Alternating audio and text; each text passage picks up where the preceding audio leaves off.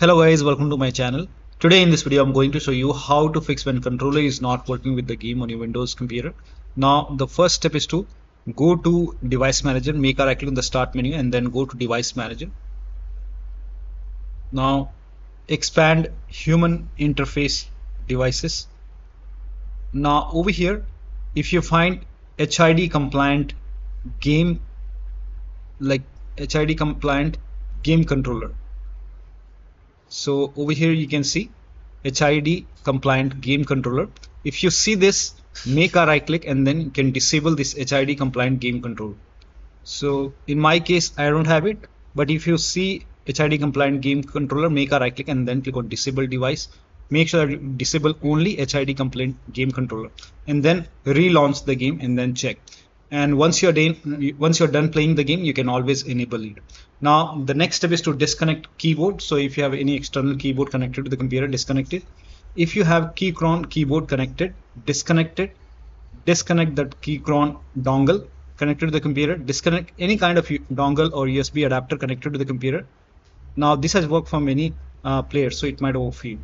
Disconnect Razer Tartarus. If you have any kind of flight sim hardware connected, disconnect it. Disconnect external devices like if you have HOTAS, wheel, pedals, any kind of USB adapter connected, disconnect it. Again, external keyboard, disconnect extra controller. Sometimes we have extra controller connected, the extra dongle connected, disconnect it. Disconnect arcade stick, disconnect multiple monitor. If you have any virtual controller like VJoy etc running, you can disable it or uninstall it and then you have to relaunch the game and then check. Now the next step is to disconnect and reconnect the controller. Simply disconnect and reconnect and then relaunch the game and then check. Steam users enable or disable or enable the Steam input and then restart the game. So if you have the game on Steam, make a right click on the game, select properties, go to controller tab over here and then select disable Steam input. Now relaunch the game and then check. If that does not work, you can even enable the Steam input and check which one is working fine for you. Now the next step is for non-Steam users. You can add the game to Steam. If you don't have Steam, you can install it from this website and then you can close, if you have the game on EA app, close EA app and the game before you add it. Now go to Steam, click on add a game and then click on add a non-Steam game. And if you have the game on EA app or Epic Games Launcher, go to the game installation folder. So click on browse over here. So in my case, it's in EA Games folder. This is the location. Now open the game folder, select the game exe file, click on open and then click on add selected program. And once the game is added to the Steam, now you can launch the game and then check.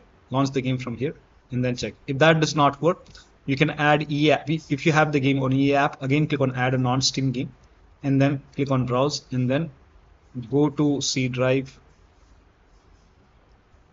program files, electronic arts, EA desktop, and you can select EA desktop over here and then click on add and then click on add selected program.